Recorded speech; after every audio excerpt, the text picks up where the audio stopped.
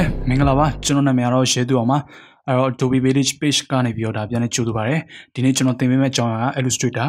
အဲ့တော့ Illustrator မှာဒီနေ့ကျွန်တော်ဗာသင်ပေးသွားမှာလဲဆိုတော့ကျွန်တော်ဒီ logo design နဲ့ပတ်သက်ပြီးတော့ကျွန်တော်ဘယ်လိုဆွဲရလဲဆိုတဲ့အကြောင်းအရာနဲ့ပတ်သက်ပြီးတော့ကျွန်တော်သင်ပေးသွားမယ်အဲ့တော့အခုကျွန်တော်တို့ဒါလူကြီးမင်းတို့တကယ်ချင်းတို့ဒီလိုမြင်နေရတဲ့အတိုင်းပဲကျွန်တော်တို့ဒီ Google Chrome ဆိုတဲ့ logo လေးကိုပေါ့နော်ကျွန်တော်အခုဘယ်လိုဆွဲရလဲဆိုတော့ကျွန်တော်မျက်စိနဲ့မြင်အောင်လို့ဒါတစ်ခါတည်းပြထားပါတယ်အဲ့တော့ဟုတ်ပြီကျွန်တော်တို့အတူတူပြန်သွားကြည့်မယ်ပေါ့ဒါကကျွန်တော်ကျင့်ထားတဲ့logo လေးဟုတ်ပြီနော်အဲ့တော့ဟုတ်ပြီကျွန်တော်တို့ပြန်သွားကြည့်ဖို့အတွက်ကျွန်တော်အခုအကုန်လုံးကိုပြန်ပေးလိုက်မယ်ကျွန်တော်ဘာမှမစေ့တော့ဘူးနော်အဲ့တော့ဟုတ်ပြီဒီမှာဆိုလို့ရှိရင်ကျွန်တော်တို့ဒါ Adobe Illustrator ဆိုတဲ့ AI ဟိုပေါ့နော်ကျွန်တော်စဖွင့်လို့ရှိရင်ဒီလိုပုံစံမျိုးကိုကျွန်တော်အရင်ဆုံးဒါတွေ့ရလိမ့်မယ်အဲ့လိုတွေ့ရတဲ့အချိန်ကြလို့ရှိရင်ကျွန်တော်ဒီဘယ်ဘက်မှာပေါ့နော်ဒါ create new ဆိုပြီးတော့ကျွန်တော်နှိပ်လိုက်ပါတကယ်လို့ဒါလူကြီးမျိုးတို့တကယ်ချင်းတို့ကဒါ AI format ကိုဒါရှိပြီးသား Adobe Illustratorဒါသုံးဘူးတဲ့သူပေါ့နော်ခဏခဏသုံးတဲ့သူ Illustrator ရဲ့ fan ဆိုလို့ရှိရင်ဒါသူ့ရဲ့ format တွေ AI format တွေရှိနေလိမ့်မယ်ဒီလိုရှိနေတဲ့အချိန်မှာဆိုလို့ရှိရင်ဒါ open ပေါ့နော်ဒါဆိုလို့ရှိရင်ကျွန်တော်ပြောစရာတော့လိုတော့မှာမဟုတ်ပါဘူးဘာလို့လဲဆိုတော့ AI နဲ့ပတ်သက်ပြီးတော့ဒါတော်တော်ကျွမ်းကျင်သုံးတဲ့သူဆိုလို့ရှိရင်ဒါ open နဲ့နှိပ်ရမယ်ဆိုတာသိပြီးသားပါဟုတ်ပြီနော်အဲ့တော့ကျွန်တော်တို့ဒီခုမှစသုံးမဲ့ user တွေဖြစ်တဲ့အတွက်ကြောင့်မလို့ဒါကျွန်တော်တို့ create new နှိပ်လိုက်ပါပြီးရင်ကျွန်တော်ဒီထဲမှာကျွန်တော်တို့ရဲ့ဒီ width တွေ height တွေကိုကျွန်တော်လိုသလို pixel နဲ့ကျွန်တော်ချိန်လို့ရတယ်ဟုတ်ပြီနော်အဲ့တော့ဒီမှာဆိုလို့ရှိရင်ဒါ10,000ပေါ့နော်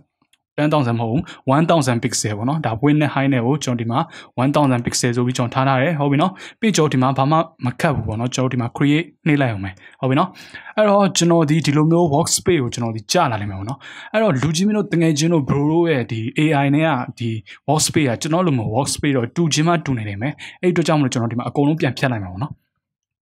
အဲ့တော့ဒီ2019ပဲဖြစ်ဖြစ်ပေါ့နော်2018ပဲဖြစ်ဖြစ်2020ပဲဖြစ်ဖြစ်ဒီ Adobe Illustrator version ကိုဒါ install စလုပ်တဲ့အချိန်မှာပေါ့နော်တခါလေကြာရင်ကျွန်တော်တို့ဒါသူ့ရဲ့ option ဘားလေးနဲ့ပတ်သက်ပြီးတော့ကြောင်နေရရှိတတ်တယ်အဲ့လိုမျိုးကြောင်နေတဲ့အချိန်မှာကျွန်တော်တို့ဒီမှာ window ကိုလာပေါ့နော်ပြီးရင်ကျွန်တော်အခုပြတဲ့ဒီ control ဆိုတဲ့နေရာလေးကိုနှိပ်ပေးပါဟုတ်ပြီနော်အဲ့တော့ control ကိုကျွန်တော်ကဘာကြောင့်နှိပ်ရလဲဆိုတော့ကျွန်တော်ပြမယ်အခုကျွန်တော်ပြန်နှိပ်လိုက်လို့ရှိရင်ကျွန်တော်ရဲ့အပေါ်က option ဘားကြီးကဒါပျောက်သွားတယ်ပေါ့နော်အဲ့တော့အဲ့လိုမျိုးပျောက်တာဖြစ်နိုင်တယ်ပေါ့နော်တကယ်လို့ Adobe Illustrator software ကိုစပြီးတော့ install လုပ်ပြီးတော့သုံးမယ်ဆိုလို့ရှိရင်ဘယ်သွားလို့သွားမှမသိဘူးဖြစ်နေတဲ့အတွက်အဲ့ဒါကြောင့်မလို့ကျွန်တော်တို့ဒီမှာပေါ့နော် control လေးကိုဒါပြန်နှိပ်ပေးပါဒါဆိုလို့ရှိရင်အပေါ်မှာ option လေးတွေပေါ်လာလိမ့်မယ်ပေါ့နော်ဒီဘက်ကကြောက်ကျွန်တော်တို့2ပါဟုတ်ပြီနော်ဒီဘက်ကကြောက်ကျွန်တော်တို့လုံးလုံးမဲ့ workspace ရှိရပေါ့နော်အဲ့တော့ workspace ကိုလည်းဒါကိုယ့်ရဲ့ workspace နဲ့ကိုယ့်ဘာသာကိုဒါသတ်မှတ်ထားလို့ရတယ်ဒါနဲ့ပတ်သက်ပြီးတော့မှကျွန်တော်နောက်ထပ် tutorial video တွေမှာဒါထပ်ပြီးတော့ရှင်းပြပေးသွားမယ်ပေါ့နော်အဲ့တော့ကျွန်တော်ဒီဘက်မှာဘာ workspace မှမရှိဘူးဒါဘာဖြစ်လို့လဲဆိုတော့လူကြီးမင်းတို့တငယ်ချင်းတို့နဲ့အတူတူသွားခြင်းတဲ့အတွက်ကြောင့်မလို့ကျွန်တော်ဒီဒါမြင်ခဲ့တဲ့အတိုင်းပဲအကုန်လုံးကိုကျွန်တော်အမှားချင်းနှိပ်ပြီးတော့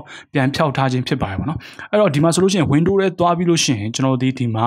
brush ကိုကျွန်တော်ကမြင်ခြင်းတယ်ပေါ့နော်အဲ့တော့ brush နဲ့ပတ်သက်ပြီးကျွန်တော်သုံးခြင်းတယ်ဒါမှမဟုတ်ကျွန်တော် swatch နဲ့ပတ်သက်ပြီးသုံးခြင်းတယ်ဆိုလို့ရှိရင်ဒီကောင်လေးကိုနှိပ်လိုက်ပေါ့နော်ဒါဆိုလို့ရှိရင်ကျွန်တော် setting ချထားတဲ့ workspace ဒီပုံစံတိုင်းဖြစ်ခဲ့တဲ့အတွက်ကြောင့်မလို့ဒါဒီworkspace ဒီပေါ့နော်အခုလိုမျိုးပဲပေါ်နေမှာဖြစ်ပါတယ်အဲ့တော့ဒီ workspace မှာဆိုလို့ရှိရင်ကျွန်တော်တို့ဒီမှာ color ရှိရပေါ့နော် color guide ရှိရဒါဒီ tutorial အတွက်လိုလို့ပေါ့နော်ကျွန်တော်ဒီ workspace ကိုအသုံးပြုထားခြင်းဖြစ်ပါတယ်ပြီးကျွန်တော်ဒီမှာ swatch ရှိမယ်ပေါ့နော်အဲ့တော့ swatch ဆိုတာဘာပြောရလဲဆိုတော့ကျွန်တော်ဒီမြန်မာလိုပြန်မယ်ဆိုလို့ရှိရင်ဘယ်လိုပြောရမလဲဗျာဒီနမူနာယူရန်အထည်စားပေါ့နော်ဒီလိုမျိုးအတိအကျအဓိပ္ပာယ်ဘာသာပြန်မယ်ဆိုလို့ရှိရင်အဲ့လိုထွက်တယ်အဲ့တော့ကျွန်တော် AI ထဲမှာကျတော့ဒီ color တွေကိုနမူနာယူဖို့ပေါ့နော်ဘယ်ကနေယူမလဲဆိုတော့ကျွန်တော်တို့ဒီ document ထဲမှာဒါကျွန်တော်တို့ဒါဖွင့်လိုက်ပေါ့နော်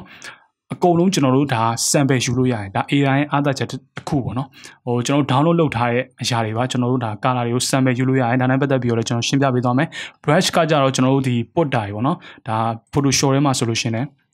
ဒါ Photoshop ထဲမှာဆိုလို့ရှိရင်လည်းဒါအတူတူပါပဲဟုတ်ပြီနော်အဲ့တော့ channel နဲ့ပတ်သက်ပြီးတော့ကျွန်တော်ဘာမှသိစရာမလိုဒီ tutorial မှာကျွန်တော်တို့ဒီ color guide နဲ့ swatches နဲ့ transparency ကိုသင်ရရောနော်ဟုတ်ပြီနော်အဲ့တော့ဟုတ်ပြီကျွန်တော်တို့ဒီစမယ်ပေါ့နော်စမယ်ဆိုတဲ့အတွက်ကြောင့်မလို့ကျွန်တော်တို့ဒီဘယ်လိုမျိုး Google Chrome logo ဆွဲရမှာလဲပေါ့နော်အဲ့တော့ဟုတ်ပြီကျွန်တော်အခုဒီ Google Chrome လေးကိုပေါ့နော်ဒါလူကြီးမင်းတို့တကယ်ချင်းတို့ကို download လေးနဲ့မှလည်းချပေးထားမယ်အဲ့တော့ဒီကောင်လေးကိုကြည့်ပြီးတော့ကို့မှာ AI software ရှိရဆိုလို့ရှိရင်ဒါဆွဲပေါ့နော်အဲ့တော့ကျွန်တော်ဒီအခုဘာမှလုပ်လိုက်တာမဟုတ်နော်အပြင်ကနေပြီးတော့ computer system တွေကနေပြီးတော့ဒီကျွန်တော်ရဲ့ Google Chrome PNG file လေးကိုပေါ့နော်ကျွန်တော်ဒီ AI နဲ့ဟိုဒါ drag and drop နေနဲ့ကျွန်တော်ဒီဆွဲချလိုက်တာဖြစ်ပါတယ်ဟုတ်ပြီနော်အဲ့တော့ကျွန်တော်ဒီ Google Chrome logo လေးကိုပေါ့နော်ကျွန်တော်တို့ဒါတည်တည်ချာချာလေးဒါ analysis လုပ်ကြည့်အောင်နော်အဲ့တော့ဒီ logo လေးမှာကျွန်တော်တို့ဘယ်လိုဆွဲရမလဲဆိုတော့ကျွန်တော်တို့ဒါနားလဲတဲ့လောက်ဒါအရင်ဆုံးသွားကြည့်မယ်အဲ့လိုမျိုး logo တစ်ခုကိုမဆွဲခင်မှာအရင်ဆုံးစဉ်းစားခြင်းဒီဒါ professional ဆန် သွားတဲ့အချိန်ဒီကိုဒါအရန်ဟိုဒါအရေးပါတယ်ပေါ့နော်အရာလည်းရောက်ပါတယ်ဟုတ်ပြီနော်ကျွန်တော်တို့ဒီ logo ဆွဲမှမဟုတ်ဘူး photo editing နဲ့ပြင်လို့ရှိရင်လည်း photo ဓာတ်ပုံတစ်ပုံရဲ့ highlight တွေ share လို့ရင် mid tone တွေကိုကျွန်တော်တို့ပုံမှာဘယ်နေရာမှာရှိလဲဆိုတော့ကျွန်တော်တို့သိစေခြင်းအပြင်ကျွန်တော်တို့ဒီ cap ကိုဥမာကျွမ်းကျင်ကစားနိုင်မယ်ပြီးရင်ကျွန်တော်တို့ဒီ clipping ဖြစ်တဲ့အရာတွေကိုလည်းကျွန်တော်ကောင်းကောင်းကြီး control လုပ်နိုင်မယ်ပေါ့နော်အဲ့တော့ဒါထားလိုက်တော့အဲ့တော့ဟုတ်ပြီဒီမှာဆိုလို့ရှိရင်ကျွန်တော်တို့ဒီအထဲမှာပေါ့နော်အသေးဆုံးစဝိုင်းလေးတစ်ခုရှိရပေါ့နော်ပြီးရင်ကျွန်တော်ဒီမှာအပြင်မှာအဖြူအောင်နဲ့ထပ်ဝိုင်းထားတဲ့ circuit တစ်ခုရှိမယ်ပြီးရင်ကျွန်တော်အပြင်ဘက်ဆုံးမှာပေါ့နော်ဒီအကြီးဆုံးဒါ circuit တစ်ခုရှိမှာပေါ့နော်အဲ့တော့ကျွန်တော်တို့ logo မှာအကြမ်းများအဖြစ်ကျွန်တော်တို့ဒီဒါစဝိုင်း3ခုရှိမယ်လို့ဒါပြောလို့ရပါတယ်ဟုတ်ပြီနော်ပြီးရင်ကျွန်တော်တို့ဘာရှိမလို့မြင်းချောင်းတွေရှိမယ်ဒီမှာနော်ဒီအနီရောင်နဲ့အဝါရောင်ကိုဒါချားထားရပေါ့နော်ဒီမြင်းချောင်းလေးရှိမယ်ဟုတ်ပြီနော်ဒီမြင်းချောင်းလေးရှိမယ်ပြီးရင်ကျွန်တော်ဒီအဝါရောင်နဲ့အစိမ်းရောင်ချားထားရဒီမြင်းချောင်းလေးရှိမယ်ပြီးရင်ကျွန်တော်အစိမ်းရောင်နဲ့အနီရောင်ချားထားရဒီမြင်းချောင်းလေးရှိမယ်ပေါ့နော်ဟုတ်ပြီနော်ဒါဒုတိယတစ်ချက်ဟုတ်ပြီနော်ပထမတစ်ချက်ကကျွန်တော်တို့ဒီစဝိုင်း3ခုကိုဆွဲရမယ်ပြီးရင်ကျွန်တော်တို့ဒီစဝိုင်း3ခုထဲမှာ color ထည့်ရမယ်ဒုတိယတစ်ခုကကြတော့ကျွန်တော်တို့ဒီမြင်းချောင်းလေးတွေကိုဆွဲရမယ်ပေါ့နော်ဟုတ်ပြီနော်ကာလာလေးတွေကိုဒါချားပေးထားတဲ့မြင်းချောင်းလေးကိုဆွဲရမယ်အဲ့တော့ကျွန်တော်ဒီမှာပေါ့နော် order ရဲ့ဒါကျွန်တော်ဘာနဲ့ zoom ဆွဲပြီးကြည့်နေရလဲဆိုလို့ရှိရင် order နဲ့ကျွန်တော် mouse scroll wheel လေးနဲ့ကိုကျွန်တော်အရှိတိုးနောက်ဆုတ်လုပ်ပြီးတော့ဒါ zoom ဆွဲကြည့်နေရဖြစ်ပါတယ်အဲ့တော့ဒီလိုမျိုး zoom ဆွဲကြည့်လိုက်လို့ရှိရင်ကျွန်တော်တို့ဒါဘာကိုထပ်တွေ့ရလဲဆိုတော့ကျွန်တော်ဒီမှာပေါ့နော်သူ့ရဲ့ color လေးမှာဒီမှာဆိုလို့ရှိရင်ကျွန်တော်အဝါရောင် shadow လေးရှိရပေါ့နော်ဒီမှာဆိုလို့ရှိရင်အစိမ်းရောင် shadow လေးရှိရဒီမှာဆိုလို့ရှိရင်အနီရောင် shadow ဟုတ်တယ်အနီရောင် shadow လေးရှိမှာပေါ့နော်ဒီ shadow လေး3ခုကိုကျွန်တော်တို့ကနောက်ဆုံးမှာဆွဲပေးရမယ်ဒါပဲဒါကိုကျွန်တော်တို့ pass လုပ်နိုင်သွားလို့ရှိရင်ကျွန်တော်တို့ရဲ့ logo ပြီးသွားပြီဟုတ်ပြီနော် that's it ပဲအဲ့တော့ဒီကောင်းကိုကျွန်တော်တို့ကထားလိုက်ပါတော့ဗျာကျွန်တော်တို့ကအကြမ်းမြင့်ကြည့်ပြီးသွားပြီဆိုတဲ့အတွက်ကျွန်တော်လုံနေကြပုံစံတိုင်းဆိုလို့ရှိရင်ကျွန်တော်ဒီဘယ်ဘက်အပေါ်ဆုံးမှာထားတယ်ပေါ့နော်အဲ့တော့ကျွန်တော်တို့ဒီပထမဘာကိုဆွဲဖို့လိုလဲကျွန်တော်တို့ဒီ circuit 3ခုကိုဆွဲဖို့လိုတယ်ဟုတ်ပြီနော်အဲ့တော့ circuit 3ခုကိုဆွဲဖို့လိုတယ်ဆိုတဲ့အတွက်ကြောင့်မလို့ကျွန်တော်တို့ဒီ circuit ဆိုတဲ့ set wine ကိုဆွဲဖို့အတွက်ဒီမှာပေါ့နော်ဒီထဲကိုကျွန်တော် right click နှိပ်လိုက်ပါနှိပ်ပြီးလို့ရှိရင်ဒီမှာ rectangle 2လို့ rounded rectangle 2လို့ပြီးရင်သူ့ရဲ့အောက်မှာကျွန်တော် ellipse 2ဆိုတာရှိရအောင်နော် ellipse 2ဆိုတာဘာလဲဆိုတော့ကျွန်တော်တို့ circle ဆွဲလို့ရတဲ့2ပါပဲဒါမျိုးပဲအကြမ်းမှတ်ထားနိုင်ပါတော့အဲ့တော့ကျွန်တော်တို့က set wine နေနဲ့ပတ်သက်ပြီးဆွဲခြင်းလို့ရှိရင် ellipse 2ကိုကျွန်တော်ယူသုံးရပါတယ်အဲ့တော့ဟုတ်ပြီကျွန်တော်ဒီမှာ left click နဲ့ mouse နဲ့နော် mouse ကိုကျွန်တော်က left click နဲ့ကျွန်တော်ကဆွဲလိုက်လို့ရှိရင်ကျွန်တော်တို့ရဲ့ဒီ circle ကြီးဟာ oval shape လို့မျိုးဘဲဥပုံသဏ္ဍာန်ကြီးကျွန်တော်တို့ဖြစ်နေတာကိုအခုလိုတွေ့ရမှာဖြစ်ပါတယ်ဟုတ်ပြီနော်အဲ့တော့ကျွန်တော်တို့ကအဲ့လိုမဖြစ်ချင်ဘူးသူ့အချိုးစားညီလေးနဲ့ဖြစ်စေချင်တယ်ဆိုလို့ချင်းကျွန်တော် shift key လေးကိုတွဲနှိပ်ပြီးတော့ဒါကျွန်တော်တို့ရဲ့ set wine လေးကိုကျွန်တော်ကအချိုးစားပြပေးနဲ့လှုပ်ပေးလို့ရတယ်ဟုတ်ပြီနော်အဲ့တော့ကျွန်တော်တို့ဒီမှာဆိုလို့ရှိရင်ဒါ selection tool လို့ခေါ်ရနော်သူ့ရဲ့ shortcut key က V ဟုတ်ပြီနော်ဒီမှာနော်sorry ဒီမှာဟုတ်ပြီနော်သူရဲ့ဒါ selection tool လို့ခေါ်ရင်ဒါကကြောင့် direct selection tool ဟုတ်ပြီနော်ကျွန်တော်ဘာမှမရှုပ်စေချင်ဘူးကျွန်တော်အခု selection tool ကိုယူလိုက်တာ selection tool ကိုယူရဲ့အချိန်မှာကျွန်တော်တို့ဒီ set wine ကိုဒါ select လုပ်ပြီးသားဖြစ်သွားပါလိမ့်မယ် okay အဲ့တော့ဒီ set wine ကိုကျွန်တော်တို့ကဒါ color ထည့်ပေးဖို့လိုပြီနော်ဘယ်က color ကြီးလဲဆိုတော့ကျွန်တော် internet ကနေ download ဆွဲထားတဲ့ Google Chrome ထဲမှာရှိနေ Google Chrome ရဲ့ logo ထဲမှာရှိနေတဲ့ color တွေကိုကျွန်တော်တို့ကဒီ set wine ထဲမှာလာပြီးတော့ထည့်ပေးဖို့လိုပြီအဲ့တော့သူ့ကိုကျွန်တော်တို့ကsample ယူရအောင်မယ်ဟုတ်ပြီနော်အဲ့တော့ကျွန်တော် AI ထဲမှာ sample ယူမယ်ဆိုလို့ရှိရင်ကျွန်တော် eyedropper 2နဲ့ကျွန်တော်တို့ဒီ sample ယူပါတယ်ဟုတ်ပြီနော်ဒါလည်းမှတ်စရာ tip တစ်ခုပဲ okay အဲ့တော့ကျွန်တော်တို့ဒီ eyedropper 2ကဒီနေရာမှာရှိပါတယ်ဒီမှာနော်ဟုတ်ပြီနော်ဒီကောင်ကိုကျွန်တော် right click ထောက်လိုက် eyedropper 2လေးကိုနှိပ်လိုက်နှိပ်ပြီးလို့ရှိရင်ကျွန်တော် internet ကနေပြီးတော့ဗောနော် download ဆွဲထားတဲ့ဒီ Google logo မှာ Chrome logo ဗောနော် Chrome logo မှာကျွန်တော်ဒီအနေအောင်တွေ့ရတယ်ဗောနော်လူကြီးမင်းတို့တကယ်ချင်းတို့ဟုတ်ပါတယ်ကျွန်တော်၄အောင်တွေ့ရပါတယ်ဟုတ်ပြီနော်ကျွန်တော်ဒီပုံမှာဆိုလို့ရှိရင်အနီအောင်ရှိမယ်အပြန်အောင်ရှိမယ်ပြီးရင်ကျွန်တော်အဝါအောင်ရှိမယ်အစိမ်းအောင်ရှိမယ်ဗောနော်အဲ့တော့ကျွန်တော်တို့ဒီ၄မျိုးကိုကျွန်တော်ရဲ့ဒီ swatch ဆိုတဲ့မြန်မာလိုဘာသာပြန်လို့ရှိရင်ဒီနမူနာယူရန်အထည်စားဗောနော်ဒါတော်တော်ကြီးရောကျွန်တော်ဘာသာပြန်တဲ့စကေးကြီးကတော်တော်ကျွန်တော်နိုင်သွားလောက်တယ်အဲ့တော့ AI ထဲမှာဆိုလို့ရှိရင်နမူနာယူရပဲထားလိုက်ဗောနော်အဲ့တော့ဒီအရောင်လေးမျိုးကိုကျွန်တော်တို့က sample ယူပြီးတော့ဒီ swatch ထဲမှာလာသိမ်းထားလို့ရတယ်ဟုတ်ပြီနော် AI ထဲမှာအဲ့တော့ဟုတ်ပြီကျွန်တော်တို့ဒီအပြာရောင်လေးကိုအရင်ဆုံး sample ယူကြည့်အောင်ပေါ့နော်အဲ့တော့ sample ယူလို့ရှိရင်ကျွန်တော်ဘာမှမခက်ဘူးအပြာရောင်လေးကိုကျွန်တော်နှိပ်ပြီးလို့ရှိရင်ဒီမှာပေါ့နော်ဒီနေရာလေးနော် new swatch ဆိုတဲ့နေရာလေးရှိတယ်ဒီကောင်လေးကိုနှိပ်ပြီးလို့ရှိရင်သူ box လေးကျလာလိမ့်မယ်ပေါ့နော်အဲ့ box လေးမှာဘာလေးရှိရလဲ RGB တန်ဖိုးရှိတယ်အဲ့တော့ကျွန်တော်တို့ဒီဘာမှမထိဘူးသူ့ကိုကျွန်တော် global ကို check လုပ်ပေးလိုက်ပြီးကျွန်တော် add to my library ဘာကိုကျွန်တော် check မလုပ်ဘူးပေါ့နော်တကယ်လို့ တိုင်းထားမယ်ဆိုလို့ရှိရင်လည်းဒီနေရာမှာလာပြီးအမှန်ချစ်လို့ပေါ့အဲ့တော့ကျွန်တော်ဒီအခုမသိမ်းမှုဆိုတဲ့အတွက်ကြောင့်မလို့ဒီမှာ okay နှိပ်လိုက်မယ်အဲ့လိုနှိပ်လိုက်လို့ရှိရင်ကျွန်တော်တို့ရဲ့ swatch ထဲမှာအပြာရောင်တန်မိုးလေးကိုကျွန်တော်တို့သိမ်းပြီးသားအခုလိုမျိုးကျွန်တော်မြင်ရမှာဖြစ်ပါတယ်အဲ့တော့ကျန်တဲ့3ရောင်လည်းဒီပုံစံတိုင်းပဲအဝါရောင်ကိုယူတယ် new swatch ကိုနှိပ်တယ်ဘာမှမနှိပ်ဘူးเนาะကျွန်တော်ပြီးရင်ကျွန်တော် okay နှိပ်တယ်ဒီမှာကျွန်တော်တို့အဝါရောင်လေးအဖြူရောင်ညာဘက်တောင်းမှာပေါ့နော်အဖြူရောင်ကက်လန့်ပြက်ကလေးနဲ့ကျွန်တော်တို့ဒါသိမ်းပြီးသွားပြီပြီးရင်ကျွန်တော်ဒီမှာအစိမ်းရောင်ယူမယ် new swatch ကိုနှိပ်မယ် okay ထပ်နှိပ်တယ်အနီရောင် eyedropper 2နဲ့ကျွန်တော်ထပ်နှိပ်တယ်နောက်ဆုံးအရာပေါ့နော်ပြီးရင်ကျွန်တော် new swatch ကိုနှိပ်တယ်ဒီမှာ okay နှိပ်လိုက်တယ်ဒါဆိုလို့ရှိရင်ဒီမှာ new swatch ထဲမှာပေါ့နော်ကျွန်တော်တို့ဒီ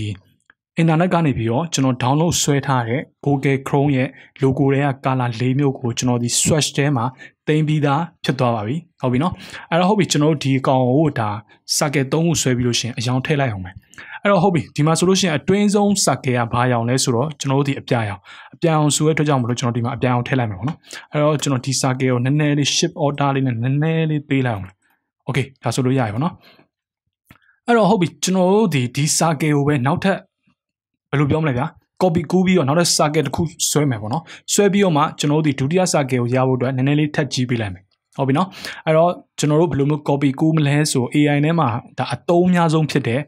edit ကိုလာပါ copy ဒါဆိုလို့ရှိရင်ပထမဆင့် copy ကူးပြီးွားပြီဟုတ်ပြီနော် copy ပူးတာတော့ဖြစ် copy ကူးပြီးွားပြီပြီးရင်ကျွန်တော် edit ထဲကိုလာပြီးတော့ paste and place ဒီကောင်းအောင်ကျွန်တော်နှိပ်လိုက်ပါနှိပ်ပြီးလို့ရှိရင်ကျွန်တော်ဒီမှာ shift order လေးနဲ့ဒီလိုမျိုးဆွဲလိုက်လို့ရှိရင်ကျွန်တော်ဒုတိယ circle ကိုရပြီဒါပေမဲ့ပထမ circle နဲ့ကျွန်တော်ရောနေတယ် color ချင်းရောနေတဲ့အတွက်ကြောင့်မလို့သူ့ကိုကျွန်တော်တို့က color တရောင်ပေးလိုက်မယ်ပေးပြီးလို့ရှိရင်သူ့ကိုကျွန်တော်တို့ကနောက်ပြန်ပို့ပေးရမယ်ဒီမှာလူချင်းမျိုးတကယ်ကျွန်တော်ဒီမှာကြည့်လိုက်ပါတော့မီးကိုရောင် circle တစ်ခုပဲရှိတယ်ဒါ AI ရဲ့လုံးဝ concept ပေါ့နော်နောက်ပိုင်းအလုပ်လုပ်လို့ရှိရင်ခဏကြုံလာလိမ့်မယ် Photoshop မှာဆိုလို့ရှိရင်အပေါ်ဆုံး layer အရင်ဆုံးမျက်စိနဲ့အနီးဆုံးမှာမြင်နေရတဲ့ပုံစံတိုင်းပဲကျွန်တော်တို့ဒီအခုမီးကိုရောင် circle ကကျွန်တော်တို့ရဲ့အပြာရောင် circle ကိုဖုံးထားတယ်အဲ့တော့မီးကိုရောင် circle ကိုအပြာရောင် circle နောက်ကိုကျွန်တော်တို့ပို့ဖို့လိုတယ်အဲ့အတွက်ကြောင့်မလို့ object ဟုတ်ပြီနော်ဒီနေရာလေးနော် okay ကျွန်တော်ဘယ်လိုပြရမလဲဒီနေရာလေးဒီကောင်လေးကိုနှိပ်ဟုတ်ပြီကျွန်တော်ဒီမှာ select မလုပ်ခဲ့မိဘူး object arrange ပြီးရင်ကျွန်တော်တို့ဒီမှာဒီကောင်ကိုကျွန်တော်နောက်ကိုပို့လိုက်ဒါဆိုလို့ရှိရင်ကျွန်တော်တို့မီကိုအောင် circle ကိုနောက်ကိုပို့ပြီးတော့အပြောင် circle ကရှေ့ရောက်လာရဲဆိုတော့ပုံစံမျိုးဖြစ်သွားတယ်ဒါလူချင်းမျိုးတကယ်ကျွန်တော် bro တို့မျက်စိတယ်ရှင်းမှန်နဲ့တူပါတယ်ဟုတ်ပြီနော်အဲ့တော့ကျွန်တော်ဒီနောက်ဆုံးအပြင်ဘက်အစွန်လုံးက circle တစ်ခုကိုဆွဲဖို့လိုသေးတယ် circle ထပ်မဆွဲတော့ဘူးဒီကောင်အောင်ပဲကျွန်တော်တို့ copy လုပ်မယ်ပြီးရင်ပထမ circle လိုပဲ paste and place လုပ်မယ်ပြီးရင်ကျွန်တော်တို့နောက်ကိုပို့လိုက်မယ်ဒါဆိုလို့ရှိရင်ရသွားပြီပေါ့နော်အဲ့တော့ edit copy edit paste and place ဟုတ်ပြီဒီမှာအဲ့တော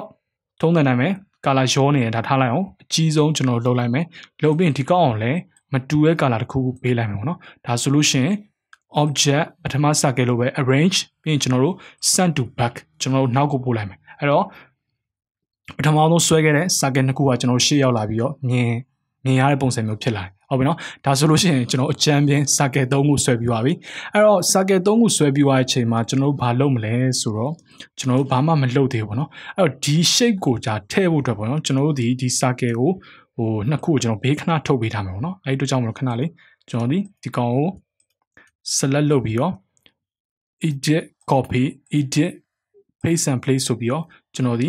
ညာဘက်ကိုခဏတိုးထားမယ်ပေါ့နော်ဘာဖြစ်လို့တိုးရလဲဆိုတဲ့အရာကိုကျွန်တော်နောက်ကျမှပြောပြပေးမယ်ကျွန်တော်တို့ဒီ shape ထည့်ပြီးလို့ရှိရင်ဒီပေါ်ကနေပြန်ဖုံးကျင်တဲ့အတွက်ကြောင့်မလို့ဒီကောင်လေးကိုကျွန်တော်ကဘေးနားလေးကိုခဏပို့ပေးထားမှာပေါ့နော်အဲ့တော့ဟုတ်ပြီ circle 3ကိုဆွဲပြီးသွားချိန်မှာကျွန်တော်တို့က line 3ချောင်းကိုဆွဲဖို့လိုရပေါ့နော်လိုလာပြီပေါ့နော်ဒီမှာဆိုလို့ရှိရင် line လေးရှိတယ်အဲ့ line လေးကိုကျွန်တော်တို့ကဘာနဲ့ဆွဲမှာလဲဆိုတော့ကျွန်တော်တို့ရဲ့ AI မှာပဲဖြစ်ဖြစ် Photoshop မှာပဲဖြစ်ဖြစ်အတိအကျဆုံး selection tool drawing tool လို့ပြောလို့ရတယ် patch tool pan tool နဲ့ကျွန်တော်တို့ဆွဲမှာဖြစ်ပါတယ်အဲ့တော့ pan tool ဒီဘယ်မှာရှိလဲဆိုတော့သူ့ရဲ့ shortcut key က P ဖြစ်ပါတယ်သူကဒီနေရာမှာရှိပါတယ်ဟုတ်ပြီနော် pan tool ရှိမယ် add anchor point tool ရှိမယ် anchor point တွေကို delete လုပ်တဲ့အရာရှိမယ်ပြီးတော့ anchor point tool ဆိုတာရှိမယ်ပေါ့နော်ဒါနောက်ပိုင်းကြာလို့ရှိရင်ကျွန်တော်ဒီနောက် tutorial တွေမှာသင်ပေးလို့ရှိရင်ဒါမျက်စိရရှင်းတော့မှာပေါ့နော်အဲ့တော့အခုလောလောဆယ်တော့ pan tool ပဲကျွန်တော်ယူလိုက်မယ်ယူပြီးကျွန်တော်ဘာလုပ်မလဲဆိုတော့တခုလုပ်ဖို့လိုတာပေါ့နော်ဒီ view ထဲကိုလာပြီးတော့ smart guide လေးကို on ပေးထားပါအဲ့လို smart guide လေးကို on ပေးတဲ့ချိန်မှသာလင်းကျွန်တော်တို့ဒီနေရာလေးမှာပေါ့နော်သူရဲ့ suggestion ဆိုတဲ့ ခံမှန်းထား center point လေးတွေကိုကျွန်တော်တို့ဒီအလွယ်တကူပဲမြင်နေရမှာဖြစ်ပါတယ်ဟုတ်ပြီနော်အဲ့တော့ဒီကောင်လေးကိုကျွန်တော်ယူတယ်ယူပြီးလို့ရှိရင် shift key နှိပ်ပြီးတော့သူ့မြင်းဖြောင်းကျွန်တော်ကဆွဲလို့ရပါတယ်ဟုတ်ပြီနော်အဲ့တော့ဒီမှာဆိုလို့ရှိရင်ကျွန်တော်ဒီနောက်တစ်နေရာကိုဆွဲခြင်းတယ်ဒါပေမဲ့ကျွန်တော်တို့သွားလို့မရအောင်အဲ့အတွက်ကြောင့်မလို့ကျွန်တော်တို့ဒီ pen tool ကိုဒီ select ပြန်လုပ်ပေးဖို့လိုတယ်အဲ့အတွက်ကြောင့်မလို့ဒီကောက်ကျွန်တော်ကအဆုံးသတ်ခြင်းတဲ့အတွက်ကြောင့်မလို့ select ဒီ select ဒါဆိုလို့ရှိရင်ပထမ line ဆွဲပြီးွားခြင်းပါပဲရက်သွားတယ်အဲ့တော့ကျွန်တော်ရဲ့ logo ခဏပြန်ကြည့်လိုက်အောင်ဒီနေရာလေးပေါ့နော်အရင်ကတော့အတိအကျကြီးတော့မဟုတ်ဘူးဒီကောင်လေးမှာကျွန်တော်ဒီဆွဲလိုက်မယ်ဒါဆိုလို့ရှိရင်ပထမ line လို့ပဲ select ဒီ select ဟုတ်ပြီနော်တကယ်လို့မှကျွန်တော်တို့ကမမြင်အောင် outline ကိုကြည့်ခြင်းနဲ့ဆိုလို့ချင်း control y နှိပ်လိုက်ဒါသူ့ရဲ့ outline ပဲ control y ထပ်နှိပ်လိုက်ကျွန်တော်မူရင်းပုံစံကို back ပြန်ရောက်လာမယ်ပေါ့နော်အဲ့တော့ကျွန်တော်ဒီ outline control y ဒါမှမဟုတ် macbook user ဆိုလို့ချင်း command y ကိုနှိပ်ပြီးတော့ကျွန်တော်တို့ outline နဲ့နောက်ဆုံးကြောင်းဆွဲကြည့်အောင်နော်အဲ့တော့ဟုတ်ပြီဒီ shortcut key ကဝင်နေတယ်ဒီကောက်ကိုကျွန်တော်ကဒီမှာထောက်လိုက်မယ်အဲ့တော့ကျွန်တော်ဒီမကြိုက်သေးဘူးပေါ့နော် control z နဲ့ပြန်စုံမယ်အဲ့တော့ဒီနေရာလေးကနေထောက်ပြီးတော့ဒီကောင်လေးမှာစုံမယ်ဒါဆိုလို့ရှိရင် select ဒီ select ကျွန်တော်တို့ဒီဒါဆိုလို့ရှိရင် circle 3ခုကိုဆွဲပြီးသွားပြီပြီးရင်ကျွန်တော်တို့ဒါမြင်းချောင်း3ခုကိုဆွဲပြီးသွားပြီအဲ့တော့ပြောချင်တာကကျွန်တော်တို့ရဲ့ Google Chrome ရဲ့ပေါ့နော်ကျွန်တော်တို့အဓိကအစိတ်ပိုင်းကိုအကျဉ်းမြင့်ဆွဲပြီးသွားပြီလို့ပြောလို့ရတယ်ပေါ့နော်အဲ့တော့ကျွန်တော်တို့ဘာလုပ်ဖို့လိုတော့color ထည့်ဖို့ပဲလိုတော့တယ်အဲ့တို့ကြောင့်မလို့ကျွန်တော်ဒီမှာအကုန်လုံး select လုပ်လိုက်ပါတော့ select လုပ်ပြီးလို့ရှိရင်ကျွန်တော်တို့ဘာ tool ကိုကျွန်တော်ယူသုံးရမလဲဆိုတော့ live paint bucket ဆိုတဲ့ tool လေးကိုကျွန်တော်ယူသုံးပါ shape beta tool ရဲ့အောက်မှာရှိအောင်နော်အဲ့တော့ shape beta tool ဆိုတာဘာလဲဆိုတာဒါအရန်ကိုအသုံးများတယ်ဒါနောက်ပိုင်းကျရင်ကျွန်တော်ရှင်းပြပေးမယ်အဲ့တော့ shape beta tool ရဲ့အောက်မှာဒီ live paint bucket ဆိုတဲ့ tool လေးရှိအောင်နော်ဟုတ်ပြီနော်ဒီကောင်လေးနော်ဒီကောင်လေးကိုကျွန်တော်နှိပ်လိုက်နှိပ်ပြီးလို့ရှိရင်ကျွန်တော်ဘာလုပ်မလဲဆိုတော့သူ့ရဲ့ selection တွေကိုကျွန်တော်ကဒီလိုအမျိုးမျိုးခွဲပြီးတော့မြင်နေရတာပေါ့နော်အဲ့တော့ဒီနေရာမှာကျွန်တော်ဒီဘာထည့်မှာလဲဆိုတော့အနီရောင်ထည့်မှာအဲ့ဒီတော့ကြောင့်မလို့ကျွန်တော်ဒီနေရာမှာအနီရောင်ထည့်လိုက်မယ်ဒီနေရာမှာကြောက်ကျွန်တော်ဒီဒါအဝါရောင်ထည့်မယ်ဟုတ်ပြီနော်ပြီးကျွန်တော်ဒီနေရာမှာကြောက်ကျွန်တော်ဒီအစိမ်းရောင်ထည့်မယ်အဲ့လိုသူ့ကိုထည့်ခြင်းလဲဆိုလို့ရှိရင်အရောင်ကိုအရင်ဆုံး select လုပ်ပေးပြီးမှကျွန်တော်ထည့်ခြင်းတဲ့နေရာလေးကိုပေါင်းထည့်ပေးလိုက်ဒါဆိုလို့ရှိရင်ကျွန်တော်တို့အပြင်ဘက်ဆုံးမှာရှိတဲ့ color 3ခုကိုကျွန်တော်တို့ဒီအလွယ်တကူရှာသွားပြီဖြစ်တယ်ပြီးရင်ကျွန်တော်အလဲရ circle လေးမှာဒီနေရာလေးမှာပေါ့နော်ဒီနေရာလေးမှာကျွန်တော်ဒီအဖြူရောင်ထည့်ဖို့လိုရဲအဲ့ဒီကြောင့်မို့ကျွန်တော်ဒီနေရာမှာဟုတ်ပြီဒီနေရာလေးမှာကျွန်တော်ဒီအဖြူရောင်ထည့်လိုက်ပြီးတော့အလဲမှာကျွန်တော်ဒီအပြာရောင်ထည့်လိုက်မယ်ဒါဆိုလို့ရှိရင်ကျွန်တော်တို့ရဲ့ Google Chrome ကြီးဒါပြီးဖို့အတွက် 90% လောက်ကိုရောက်လာပြီဖြစ်ပါတယ်ကျွန်တော်ဘာလို့သေးတော့နောက်ဆုံးတစ်ခုနေနဲ့ကျွန်တော် shade ထည့်ဖို့လိုသေးရပါတော့အဲ့တော့ကျွန်တော်ဒီ logo ဆွဲပေးနေနဲ့ဒါဘာတွေကိုယူသုံးရလဲဆိုတာကိုသေချာကြည့်စေချင်တယ်ပေါ့နော်ကျွန်တော်ဒီဘယ် tool တွေကိုယူသုံးရလဲဘယ်လိုမျိုးယူသုံးရလဲဆိုတာကိုဒါကြည့်စေချင်တယ်ကိုယ့်ဘာသာကို logo ကြိုက်တဲ့ logo ဆွဲတဲ့အချိန်မှာလည်းဒါအသုံးပြုလို့ရတယ်ဒီ Google Chrome ရဲ့ logo PNG လေးကိုလည်းကျွန်တော်ဒီဗီဒီယိုစာတင်တဲ့အချိန်မှာပေါ့နော် download link နဲ့ကျွန်တော်ချပေးထားမယ်အဲ့ဒီထဲမှာကိုယ့်ဘာသာကိုဒါကျင့်နေလို့ရှိရင်ဒါယူသုံးပါပေါ့နော်ဟုတ်ပြီအဲ့တော့နောက်ဆုံးကျွန်တော်တို့ဒီ shape ကိုဘယ်လိုထည့်မလဲဆိုတော့ကျွန်တော်တို့ဒီဒါ pen tool နဲ့ပဲထည့်မယ်ပေါ့နော်အဲ့တော့ကျွန်တော်တို့ဒီ shape ကိုကျွန်တော်ကမညှိစေချင်တဲ့အတွက်ကြောင့်မလို့ဒီကောင်ကိုကျွန်တော်က select လုပ်ပြီးတော့ object ကိုလာပြီးတော့ law ထဲမှာကျွန်တော် selection ကိုအကုန်လုံးထားလိုက်ပေါ့နော် selection ကျွန်တော်အခုလုပ်ထားတဲ့ selection ကိုဒါ lock လုပ်ထားမယ်ဆိုတဲ့ပုံစံမျိုးဘာဖြစ်လို့လဲဆိုတော့ကျွန်တော် pen tool အသုံးပြုလို့ရှိရင်ကျွန်တော်တို့ဒီမညှိစေချင်တယ်ပေါ့နော်အဲ့တော့ကျွန်တော်ဒီ shortcut key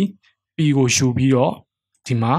ကျွန်တော်ဒီ3 gun ပုံစံဆွဲမှာပေါ့နော်ဆွဲပြီးလို့ရှိရင်ကျွန်တော်ဒီနေရာမှာဘာ shape ကိုထည့်ရမှာလဲဆိုတော့အဝါရောင်ထည့်ရမှာအဲ့တော့ကြောင့်မလို့ကျွန်တော်ဒီအဝါရောင်ဒီနေရာလေးနော်ဒီကောင်လေးကိုကျွန်တော်နှိပ်လိုက်တယ်နှိပ်ပြီးရင်ကျွန်တော်ဒီ color guide ထဲကိုလာမယ်အဲ့တော့လူချင်းမလို့တငယ်ချင်းတို့မှာ color guide ကမပေါ်ဆိုလို့ရှိရင် window ထဲကိုလာဟုတ်ပြီနော်ဒီနေရာလေးနော် window ထဲကိုလာပြီးတော့ဒီမှာ color guide ကလေးကိုအမှန်ကြီးချစ်ပေးလိုက်ဒါဆိုလို့ရှိရင်ကျွန်တော်တို့ workspace လေးပုံစံမျိုးဒါတွေ့ရမှာဖြစ်ပါတယ်ဟုတ်ပြီနော်အဲ့တော့ဒီမှာဆိုလို့ရှိရင်ကျွန်တော် one stop ထားရင်ကောင်းမလား2 store ထားရင်ကောင်းမလားဆိုတော့ကျွန်တော်ဒီ2 store ထားလိုက်မှာပေါ့နော်အဲ့တော့ဟုတ်ပြီဒီမှာဆိုလို့ရှိရင်ဒါ2 store ထားလိုက်မယ်ပြီးရင်နောက်ထပ်ဒီမှာ3 ကန်ထပ်ဆွဲဖို့အတွက်ကျွန်တော်ဒီ PO နှိပ်လိုက်တယ်ဟုတ်ပြီနော်အဲ့တော့ဒီမှာဆိုလို့ရှိရင်ကျွန်တော်နောက်ထပ်3 ကန်တစ်ခုဆွဲမယ်ဒီမှာကြောက်ကျွန်တော်အစိမ်းအောင်အဲ့တော့အစိမ်းအောင်ကျွန်တော်လာတယ်ဒီ color guide ထဲမှာကျွန်တော်ဒီ2 store ထားပေးလိုက်မယ်ဟုတ်ပြီနော်အဲ့တော့ကျွန်တော်ဒီ PO ထပ်ယူမယ်ယူပြီးလို့ရှိရင်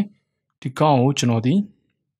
နောက်ထပ်3 ကန်တစ်ခုကိုကျွန်တော်ဒီအနီရောင်ထားပေးရမှာအဲ့တော့အနီရောင် swatch ကိုကျွန်တော်လာပြီးတော့2 store ထားပေးလိုက်တယ်ဒါဆိုလို့ရှိရင်ကျွန်တော်ရဲ့ shape ကိုပြန်ရသွားပြီဖြစ်ပါတယ်အဲ့တော့ shape ဒီဒါအရန်များနေတယ်လို့ပြောလို့ရတယ်ဒါကြောင့်မို့လို့ကျွန်တော်တို့ဒီ shape ကိုဒါ transparency ဆိုရဲ opacity slider bar လေးကိုကျွန်တော်ပြန် short ပေးခြင်းအပြင်ကျွန်တော်ရဲ့ shape ကလေးကို fade effect ပုံစံ ပုံစံမျိုးလေးပေါ့နော် fader effect ပုံစံမျိုးလေးကျွန်တော်တို့ဒါထည့်လို့ရမှာဖြစ်ပါတယ်အဲ့ဒီအတွက်ကြောင့်မလို့ကျွန်တော်ဒီမှာ B ဆိုတဲ့ selection tool ကိုယူထားရနော်3 gun 3ခုကိုကျွန်တော်ဒီ select လုပ်ပေးမှာဖြစ်ပါတယ်အဲ့တော့ကျွန်တော်ဒီပထမ3 gun ကို select လုပ်လိုက်မယ်ပြီးရင်ကျွန်တော် shift key ကိုနှိပ်ပြီးတော့ဒုတိယ shift key ကိုကျွန်တော်ဖိနှိပ်ထားတာနော်ဟုတ်ပြီနော်ဒုတိယ3 gun တွေကိုကျွန်တော် select လုပ်လိုက်မယ်ပြီးတော့ကျွန်တော် shift key ကိုပဲဆက်ဖိထားတယ်မလွတ်ဘူးတတိယ key ကိုကျွန်တော်ဒီဒါ select လုပ်လိုက်တယ်ပေါ့နော်အဲ့တော့ကျွန်တော်တို့ဒီထဲမှာ shift key ကိုဒါ selection tool နဲ့တွဲနှိပ်ပြီးတော့ concept သဘောတရားပါတော့ကျွန်တော်တို့ select လုပ်ချင်တဲ့အရာတွေကိုထပ်ပေါင်းတဲ့ပုံစံမျိုးနဲ့ shift key နှိပ်ပြီးတော့ကျွန်တော်တို့ဒါ selection လုပ်လို့ရတယ်ဆိုတာကိုကျွန်တော်ပြောပြခြင်းဖြစ်ပါတယ်အဲ့တော့ဒီမှာဆိုလို့ရှိရင် transparency ပေါ့နော်အဲ့တော့ transparency တကယ်လို့မရှိဘူးဆိုလို့ရှိရင် window ကိုသွားအဲ့တော့ transparency ဒီမှာနော်ဟုတ်ပြီနော်ဒီကောင်လေးကိုကျွန်တော်အမှန်ကြီးချစ်ပေးလိုက်ဒါဆိုလို့ရှိရင်ကျွန်တော်တိုင်းပေါ်လာနိုင်မှာပေါ့နော်အဲ့တော့ဒီမှာဆိုလို့ရှိရင်ကျွန်တော် opacity ကိုဒါကစားပေးမယ်အဲ့တော့ opacity ကိုကျွန်တော်ဒီမှာဆိုလို့ရှိရင်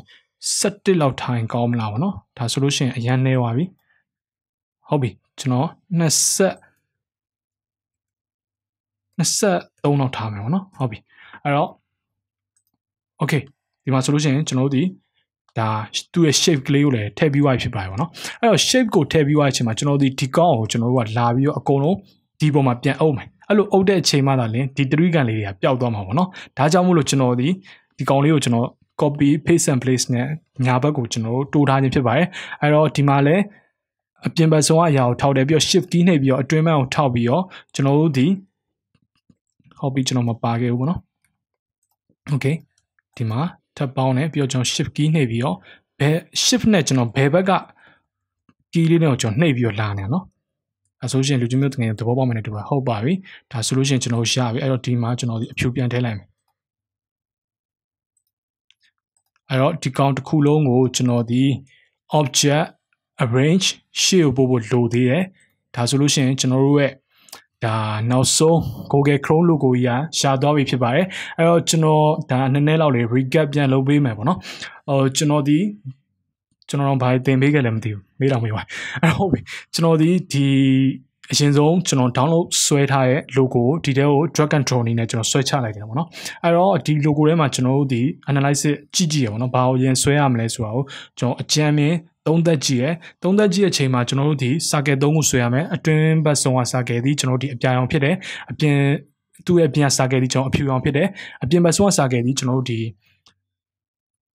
line 3ခုနဲ့ခြားထားတဲ့ circle တစ်ခုဖြစ်တယ်ပေါ့နော်အဲ့တော့ကျွန်တော်တို့ဒီ circle 3ခုဆွဲပေးရတယ် circle 3ခုကိုကျွန်တော်ဒီ swatches နဲ့ eyedropper tool နဲ့ color တွေကိုကျွန်တော် sample ယူခဲ့တယ်ပြီးတော့ circle 3ခုထဲမှာကျွန်တော်မဖြည့်သေးဘူးအကြမ်းမြင့်ကျွန်တော်အဖြူရောင် gray အောင်အနေနဲ့ကျွန်တော်ကစားခဲ့တယ်ဘယ်ချိန်မှကျွန်တော်ဖြည့်ရအောင်ကျွန်တော်ဒီ pan 2နဲ့ line 3ခုကိုကျွန်တော်ဆွဲပြီးတော့မှလာလင်ကျွန်တော်ဒီမှာပေါ့နော် live ဟုတ်ပြီ live paint bucket tool နဲ့ပေါ့နော်ကျွန်တော်ဒီ color တွေကိုဒါဆွဲထည့်ခဲ့တယ်အဲ့တော့နောက်ဆုံးကျမှကျွန်တော်ဒီ shape ကို transparency ဆိုရဲဒီ opacity လေးကိုကစားပြီးတော့မှအပြင်အပေါ်ကနေပြီးတော့ယူထားတဲ့ညာဘက်ကိုဆွဲချပြီးတော့ယူထားတဲ့ဒီ circle လေးကိုပြန်ထပ်ပြီးတော့ object ထဲမှာကျွန်တော်ဒီ shape ကိုပြန်ပို့ပေးခြင်းအပြင်ကျွန်တော်လွယ်လွယ်ကူကူပဲ Google Chrome ဆိုတဲ့ logo လေးကိုကျွန်တော်အတူတူဆွဲလို့ရပါတယ်ဆိုတော့ပြောရင်းနဲ့ပဲအားလုံးပဲကြည့်ပေးရတဲ့အတွက်လည်းကျေးဇူးပါဒါပညာလေးရသွားမယ်လို့ထင်ပါတယ်အဲ့တော့ကျွန်တော်ဒီအပိုစကားနည်းနည်းလောက်ပြောချင်သေးတယ်ပေါ့နော်အိမ်မှာပဲနေပါကျွန်တော်လည်းတက်နိုင်တဲ့လောက် tutorial video တွေကိုဒါအရင်တော့ပေါ့နော်စနေပဲဖြစ်ဖြစ်ဒီဘက်ဆိုလို့ရှိရင်ကျွန်တော်ဒီစနေနေ့မတင်နိုင်ခဲ့ဘူးအဲ့အတွက်ကြောင့်မလို့အကုန်လုံးလည်းဒါတောင်းပန်တယ်ကျွန်တော်လည်းတိတ်ပြီးတော့နေလို့မကောင်းဖြစ်လိုက်သေးတယ်ပေါ့နော်ဒါကြောင့်မလို့ကျွန်တော်ဒီနေ့တနင်္ဂနွေနေ့မှာဒါတော့မှကျွန်တော်တိတ်ပြီးတော့မပြောက်ချင်သေးဘူးဒါလူကြီးမင်းတို့တကယ်ကျွန်တော် bro တို့ဒါပညာယူဖို့အတွက်ပေါ့နော်ကျွန်တော်ဒီတင်ပြရခြင်းဖြစ်ပါတယ်အဲ့တော့အိမ်မှာပဲနေပါကျမ်းမာရေး queue ဆိုင်ပါပေါ့နော်ဘယ်လိုပြောမလဲအပြင်မှာကိုမဖြစ်နိုင်ဘူးဆိုပြီးတော့ဒ